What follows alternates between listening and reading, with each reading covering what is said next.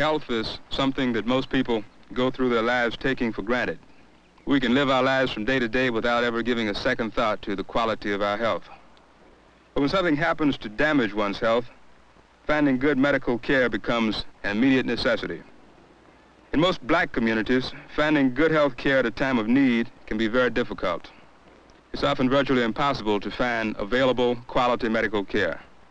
There's a great need for health care facilities in our communities, and there's a great need for health care personnel who can minister to the needs of the people. This need will only be alleviated when more talented young black people commit themselves to the study of and the practice of medicine. This film is an effort to get such young black people to answer the call. Wow!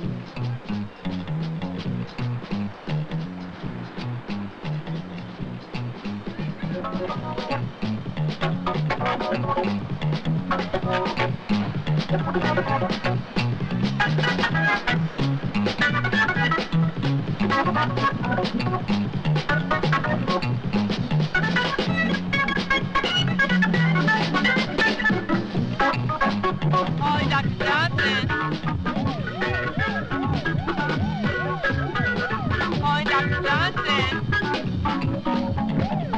Ollie, Dr. Johnson. Doctor, emergency, please. Doctor. Emergency. Doctor. Emergency.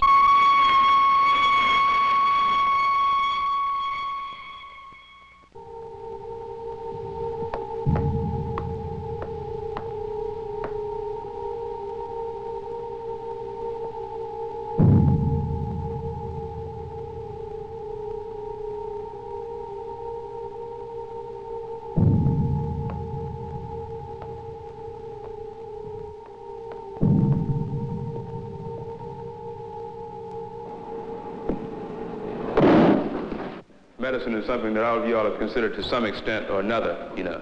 You may not have definitely decided one way or the other, but you've considered it.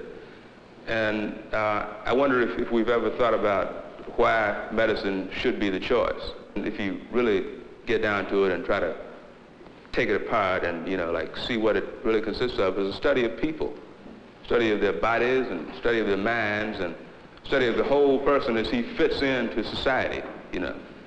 And like all of us have bodies, we all have minds, and we're all people who fit into society. So like everybody, whether they have any interest in medicine or not, is really relevant to medicine, especially talented young black youngsters. We don't have a whole lot of black practicing physicians available right now.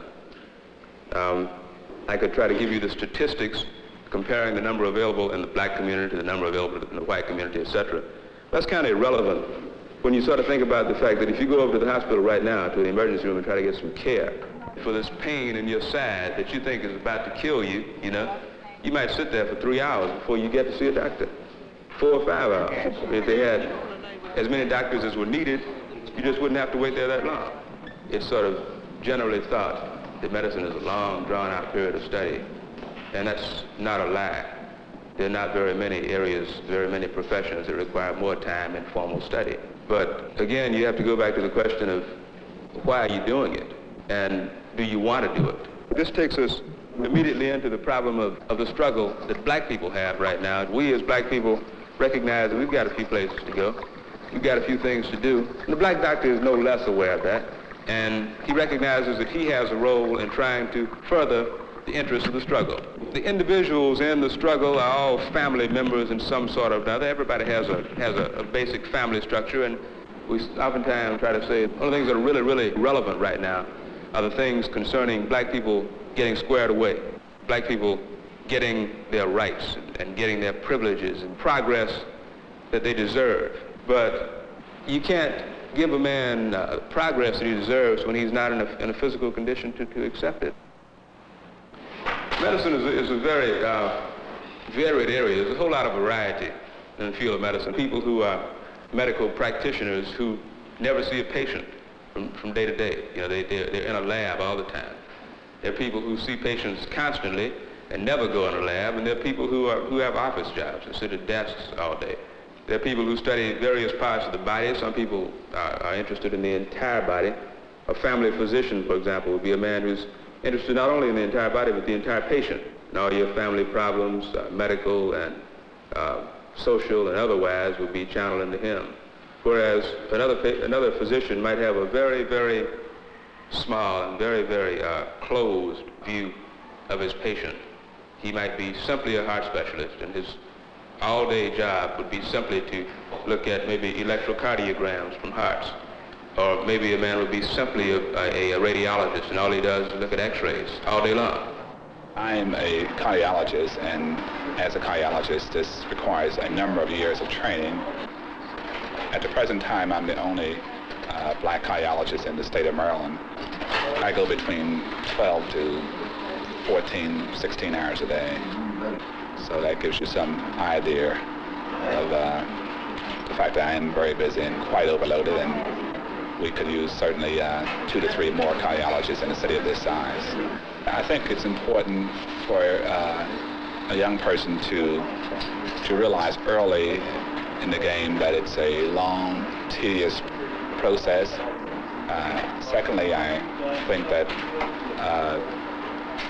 if they feel at that point that they're interested in medicine, they should try to get to know a physician like myself or someone else who's already in medicine, to help them to decide upon what field they may be interested in, whether it's general practice, a specialty like mine, or some other type of specialty. The advice and the counseling they get apparently isn't adequate, especially the black kids, which is in most of my experience, are not very well informed in terms of what's involved in medicine, how to get into medicine, financial aid available, and all the other details concerned with choosing medicine as a profession. So I think they would do well to get to know someone who's in the profession and who's recently enough trained that he's aware of all the new changes, if they want to know just what's involved in getting into medicine. The doctor is responsible to his patient as a total person, regardless of how much he specializes in the long run. Some doctors make a point of viewing the patient as a total person, and we might call those family physicians or general practitioners. But even the doctor who's on the other end of specialization, he's always working for the good of the patient. I mean, his primary responsibility, his primary access to the patient may be through the scalpel and making some surgery and, going in and making a correction. But still, he can't get away from the fact that he's removing that tumor from a total person, And that tumor, once it's gone, will have some effect on the totality of the person. The person is now a better person all the way around. He's more able to carry out his life's responsibilities. Your effect always goes beyond the immediately obvious. This is true of black doctors in black communities, rural doctors in rural communities, and city doctors in city communities.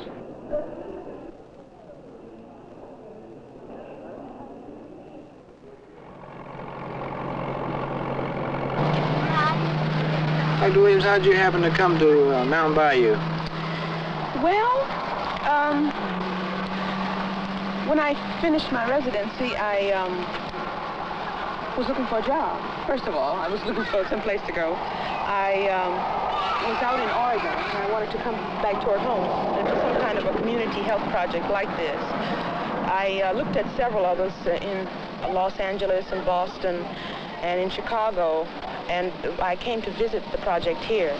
And after my visit, I was just sold on it. I just had to come to the Delta. This is one of the families that you visit? Yeah. How many families do you visit in the area? In the area, I have it's still working area. We have something like about 50. We go out in the homes, and like I said, when I first started visiting this home, they didn't have water. Their children was washing water when it rained out the roadside ditches, and so one day, the last rain it was this year, I came out and the kids was washing, and I backed out and I asked them why they were washing, why they was in the water, and they said they was washing the baby's diapers. So I said, well, that's the only way you can get water, and they said, yeah. So I went on back to the health center, and I made out a referral to environmental health, which was in July. Then I went on my vacation today. I made out the referral for 2 weeks. When I came back, no action had been taken. So I got on the telephone and I called.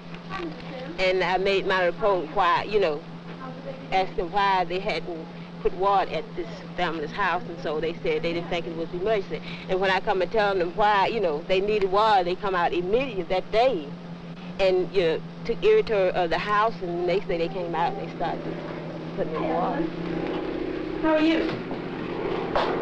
Just look at Sheila. She's really in a good mood now, huh? She's in the best position to be examined. The skin rash on her face seems to be clearing up, doesn't it? Let's just get her all over, huh? I'm just going to take this off. Why don't you stand over here with me so she wakes up, she won't be frightened.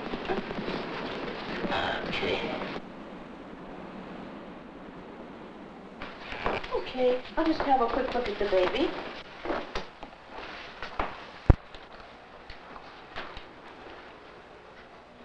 Family physicians are people who look at a family as an entity, as a unique whole. He's a general physician. I think it's going to get increasingly popular as more doctors consider the idea of community medicine. Community medicine is an effort to diagnose the ills, to help the whole of the community. How many? How many years old are you, Evelyn? How's the baby's cold, Mrs. Sims? It's all right. It's better? Mm-hmm. Okay. I'm just going to look in her ears now, so you should come. Oh, can you hold her head for me? She's going to jump for this. Yeah, just hold her head still. Okay, let's look on the other side.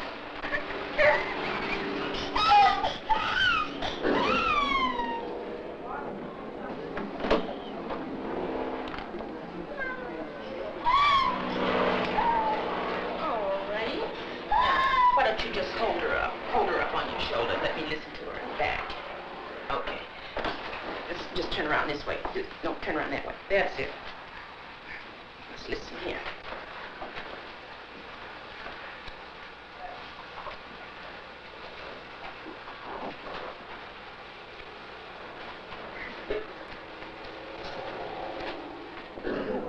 Okay. Well, the rash seems to be clearing up nicely. She seems to be coming along real well. Come on, Martin. Come over here.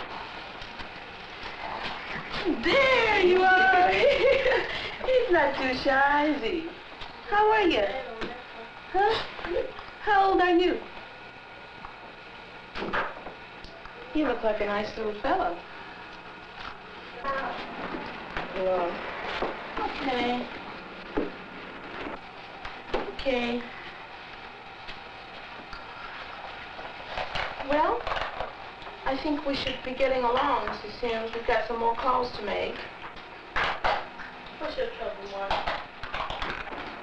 Well, I'll be looking to see you in the clinic a couple of weeks, and if you have any problems, come in before then. Okay. Okay? Bye now. Bye. How do we get from here as juniors and seniors in Dunbar High School to practicing medicine? Now, the first thing that a person who's in high school has to do, of course, in the direction of becoming a doctor is be a person of character with a positive academic orientation, you know, which means being a good student and being a good person. For future study interests, the most important academic courses that one takes in high school are what? Math, science, and English. Math and science pretty much go hand in hand in any kind of scientific study, you know? I mean, you can't really pursue science too far without employing mathematics to some extent. And you really can't employ either one of those very well if you don't have the ability to communicate. That's what English is all about. And that's all very important. And after a person has successfully hooked these up in high school, the next step is college. And it becomes quite a bit easier to get into college if you've been a good student in high school and if you have the positive character references and character traits from high school. But in college, you pursue what's called a pre-medicine curriculum. In college, you take a group of courses that are designed to prepare you for medical school. During your senior year of college, you apply to medical schools, and you send your transcript of grades, and they look you over and they read people's impressions of you, references from instructors, and if they like what the paper says, what the paperwork says, the references and the grades, they then call you for an interview. And you come to the medical school and you sit and talk with 2 or 3 physicians for a while, and you tell them why you want to be a doctor and what your interests in medicine are, and you tell them something about your background, and you tell them various things that they just may be interested in knowing about you. On the basis of all this data, written data, and the contact in the interview, they accept you or don't accept you to the medical school. And people usually apply to a whole group of schools, and they are accepted to one or more, and then they make their choice. Medical schools make an attempt to take in people who are deserving of the kind of respect that people accord a doctor. And a doctor gets a lot of respect. It's like an important realization to have from right now, you know, that as you go along, as you get closer and closer to the MD, and as you get beyond the degree itself and start actually practicing medicine, you are, in fact, a person with an extra measure of responsibility. Medicine, by the way, is a very expanding and growing field. It's an old profession. People didn't just start practicing medicine 100 years ago. Our ancestors were practicing medicine back in Africa a long, long time ago. They have some ideas, some of which we don't believe in anymore, but they also had some things that work. They made their contribution. I mean, they sort of were setting the foundation upon which the present medicine has been built. I was inspired to get into medicine by my family doctor in Alabama. The family doctor in Alabama was a mighty fine man. He was a black man, and he got me interested in it. I had to work my way through school. I worked on Pullman cars, dining cars, and everything else to get sufficient money to pay tuition. And it was a struggle. And I think all our young men are going to have some struggle, although now I believe it's much better because they can get certain scholarships and certain aid that they couldn't get back in those days. You just had to struggle your way through. When I came along, I was working with certain of the Hopkins group. And then I was also happened to train my own group. And as the boys developed, they began to take over some of the special fields. And I developed a good number of men who worked with me in surgery and several other specialties in the hospital. My greatest inspiration, to a large extent, since I've been in medicine, was what I got out of helping and training the younger physicians who came in as interns and stayed, some of them, for 3 or 4 years as residents. And that was a great inspiration to me because a large percentage of those men are still practicing over various sections of the country.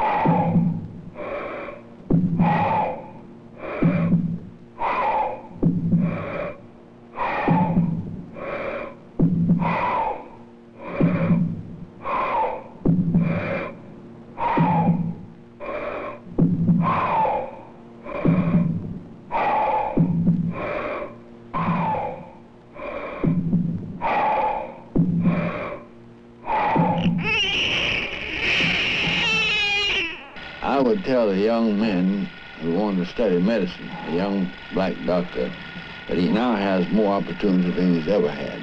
Progress, to become proficient, and to do many of the things that have been denied him in the past. If he goes at it like I think he should, without a monetary consideration, but a consideration of the health of our people, and they killed him.